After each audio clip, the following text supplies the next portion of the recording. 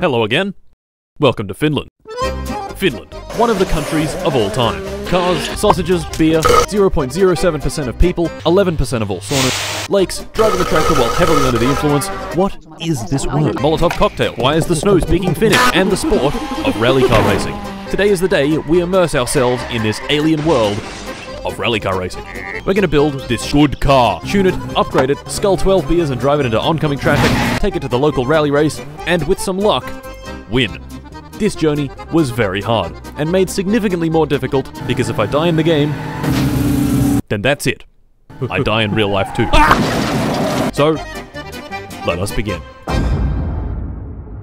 We began on the start screen.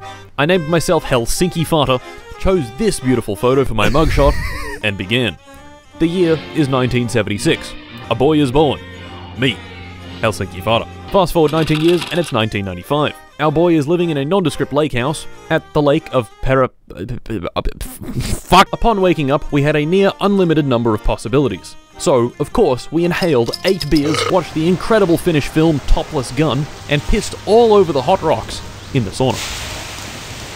In the garage was our project rally car, or at least all of its bits. This right here is the car's chassis, and inside the garage was everything else. Panels, doors, engine block, pistons, crankshaft, fuel tank, clutch, gearbox, struts, wishbones, brakes, shock absorber, cylinder head, T-34-85M main battle tank. Oh wait, that's not in the garage, that's in today's sponsor, World of Tanks. Gentlemen, it is time. The metamorphosis has already begun. I am the World of Tanks, the greatest tank free-to-play video game ever created with over 100 million players around the world. Can you guess what this game is about? Tanks. Over 600 million tanks. Destroyers, artillery, small, medium, and Changus. I am going to assault the French. Oh wait, maybe. The Germans. Actually, no. I'm going to assault the British. I will fight them on the beaches, I will fight them in the fields, and I will fight them across the 40 battle arenas spread all over the world. Do you know how many that is? I have no idea. I lost my frontal lobe in an industrial tank accident. You would not believe me how historically accurate they made this game. Believe me, I was there. Earn experience, modify, and upgrade your tank. Finnish comrade, join me in glorious battle against the Soviet menace and defend our beautiful homeland. Download World of Tanks for free with the link in the description. Use code TANKMANIA to get 7 days of premium for free. 250,000 credits, premium tank Excelsior, 3 rental tanks, Tiger 131, Cromwell B, and T-34-85M. Do it now, or the Finns will be defeated. Also, they release some merch, so go check that out. Right, yeah. The crankshaft, fuel tank, clutch, gearbox, struts, wishbones, brakes, shock absorber, cylinder head, head gasket, rocker shaft, camshaft, you get the idea. Helping me build this car was nothing. I was going to try to build it without using any guides. Was this a good idea? No. All these parts fit together in a specific, sometimes very irritating way. Just go in. Just go in. Fuck! Not to mention, each part has bolts, and the devs, thinking that screwing in hundreds of bolts would be far too easy, elected to make every single one have a size.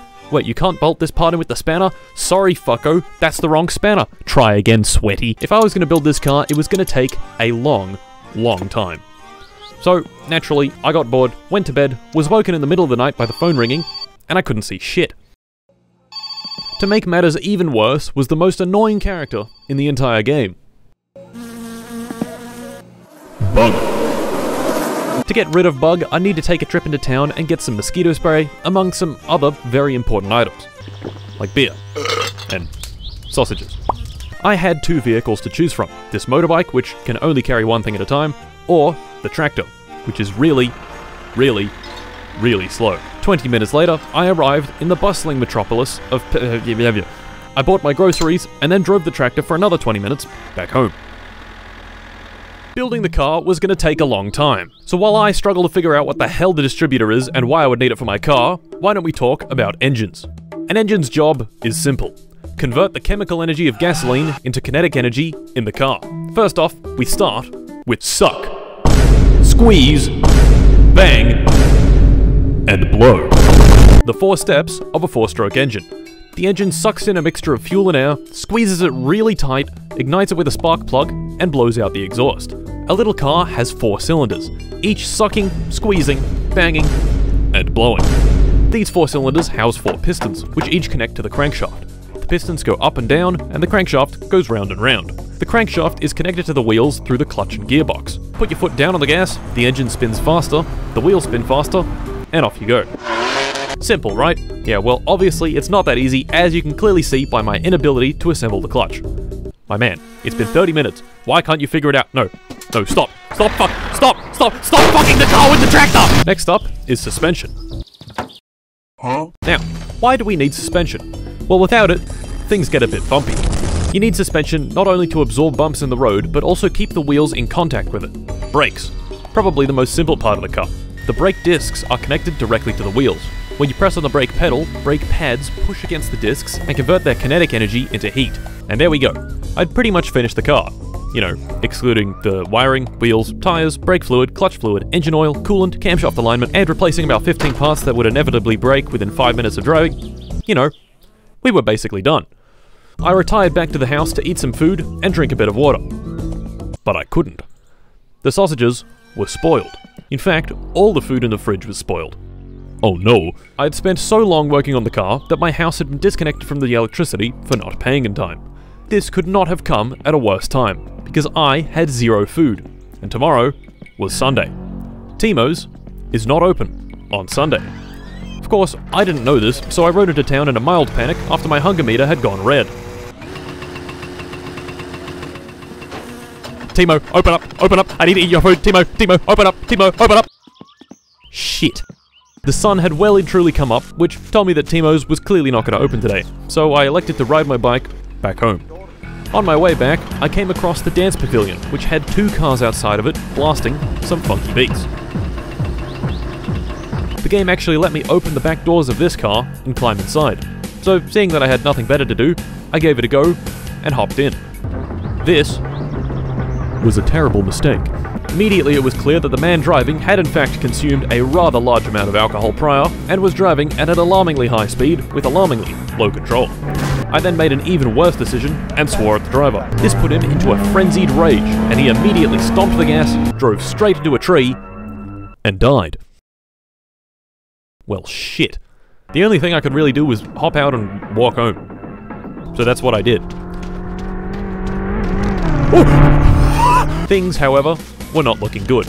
Being out in the sun and running home like this was rapidly increasing my thirst. I walked for what felt like hours along the dirt track leading home, and eventually, my house was just visible in the distance. I was so close to water. I reached the mailbox, looked inside to try pay the utilities, collapsed. Oh. No. And died. Attempt number 2. This attempt did not last long. I named myself drank until I blacked out, pissed on the TV, and died. Attempt 3. I gave myself the brilliant name Glorbo Florbo. This time I was going to use a guide and try to build the car a little faster. The first thing the guide wanted me to do was get in the tractor and go collect some stuff. One of those stuff were these wheels inside this abandoned mansion. The wheels were on the top floor, so of course I went to the top floor, ignoring the wasp nest right above me.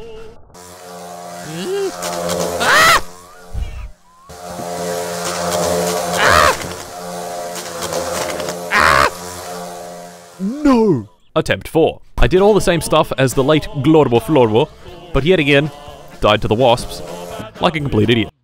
Nope. Oh my god.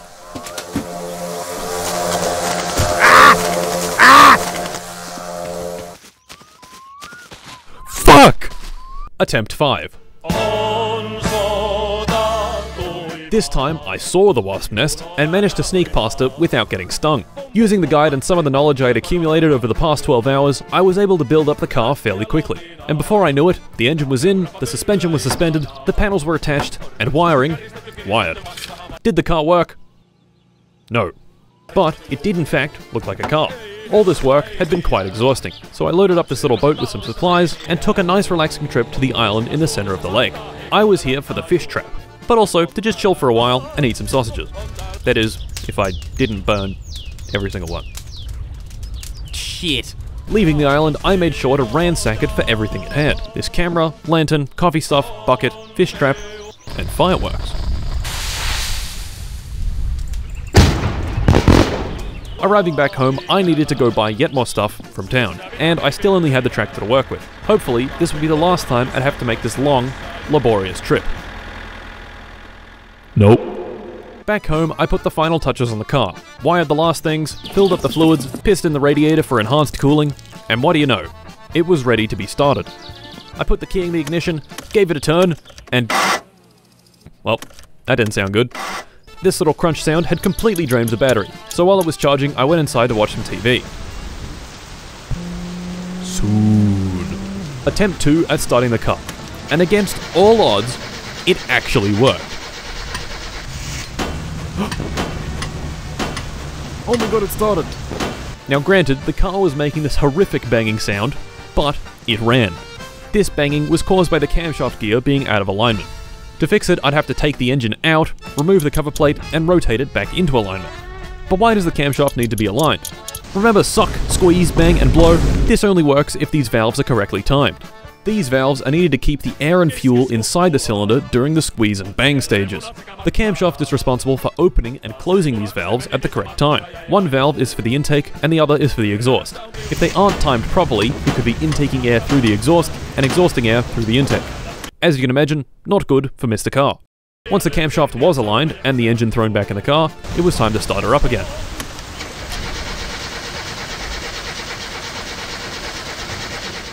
Shit. This time, something else was broken. Of course. Taking off the valve cover, I discovered that the rocker shaft, which is what actuates the valves, was broken. To fix this, I'd need to buy a new one at Fleetari's repair shop. So I did, and threw it in the car.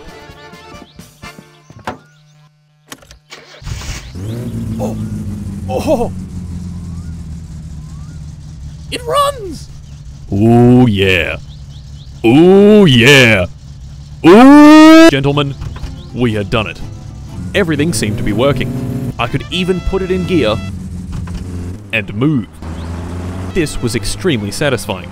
After working on this thing for hours and hours, it finally ran. Naturally, I gave it a quick test drive around the dirt outside the house when I drove it into a ditch, and it broke. Fuck! It was time to take our little car on its maiden voyage.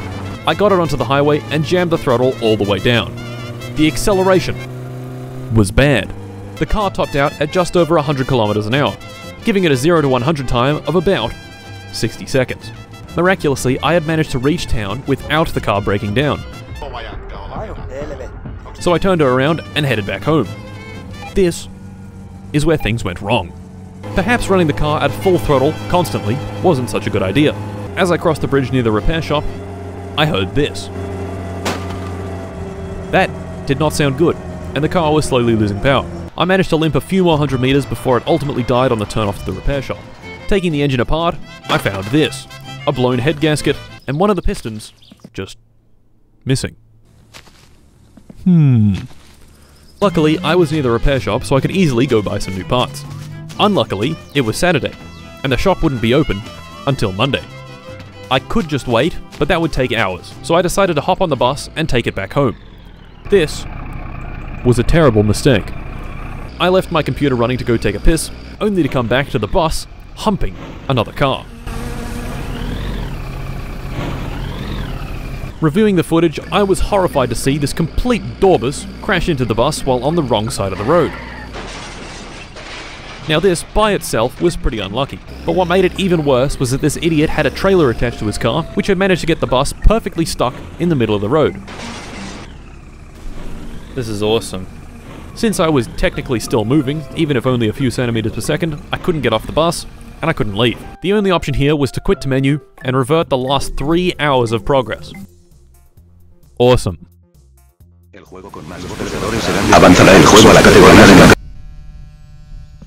Fuck! This put us back to when the rocker shaft was broken, so once again I hopped on the bike to go get a new one. It being Wednesday, I knew that the only other person on the road leading into the repair shop was the guy in the green car. But for some reason, the road to my house was taped off, which would indicate the rally was taking place. Further up the road, my suspicions were confirmed when a rally car travelling at approximately 2% the speed of light shot past, barely missing me. Whoa. I don't know why the rally was on, it only happens on the weekend, and it was clearly Wednesday, but whatever. Now, if I had any sense, I would have gotten off the road, seeing as it was clearly pretty hazardous. But I was tired and frustrated at what had happened on the bus. So I hopped back on the road on my bike, and 5 minutes later, got completely obliterated.